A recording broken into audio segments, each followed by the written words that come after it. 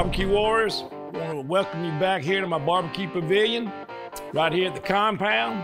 Today we're going to be doing and taking on the task of cooking beef short ribs. Beef short ribs is something that a lot of us don't get tender. We wind up having to take a knife and fork to them. In my opinion, if you're taking a knife and fork to them, you might as well be eating a ribeye. We got a 4-bone beef short rib. First thing we're going to talk about is the prep work of it. The back of these ribs right here, the beef rib, is more like tallow. Do not remove the back membrane off a beef rib. The beef rib is going to help us keep that meat intact onto the bones when we bite. The first thing we're going to do is remove the fat off the top of the lean meat right here. Make sure you take off just the fat. Don't get into that lean meat. Now I'm going to show you something. On a beef rib, you're going to look on the side, there's like a V. And I don't want to remove this V right here of fat because it goes straight down to the bone. And if you remove it, all you got is a gap. I believe the more stuff or more fat that you take out like that, like the wedge on a brisket, leaves a gap, but it also leaves another area for moisture to leave that piece of meat. In my opinion, no rib, especially a beef rib, needs any moisture leaving the meat, so I'll leave that intact. But I clean up everything else. All right, our next step is we're gonna make up our injection. 8 ounces of beef broth per slab, which is 2 cups. All right, everything you see right here is what's gonna be used on our beef rib today. We're gonna dissolve it up. That looks good. Let's prime it.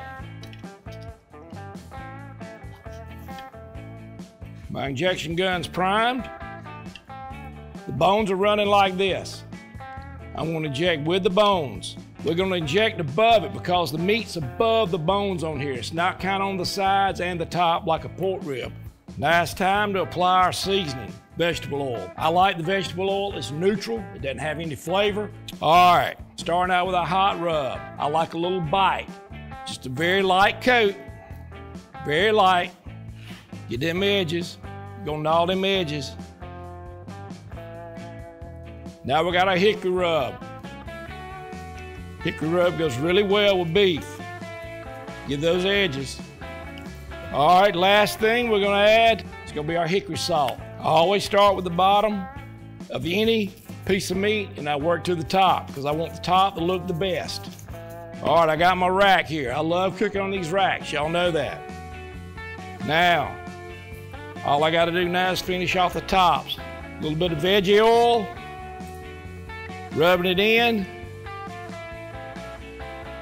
Just a little light coat.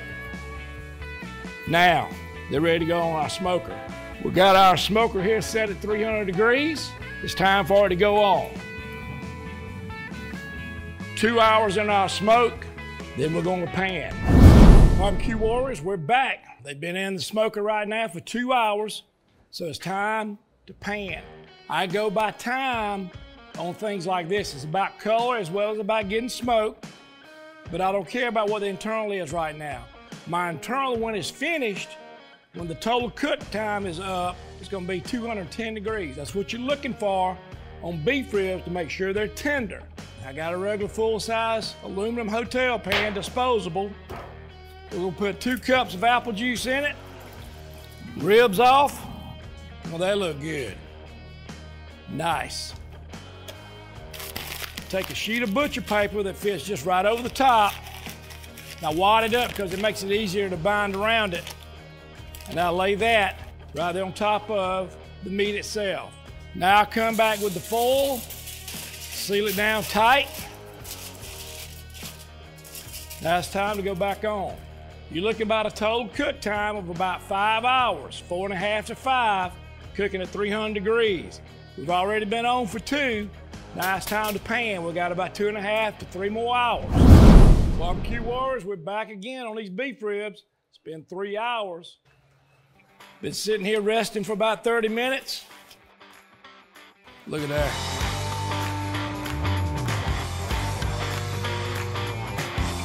Now, got my vinegar sauce over here. already heated up. And I love vinegar sauce on my beef.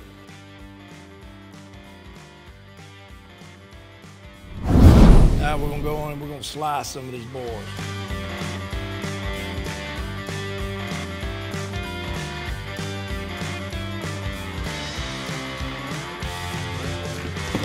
I want y'all to look at that smoke ring right there. Oh, still attached. Look at there. Awesome bone.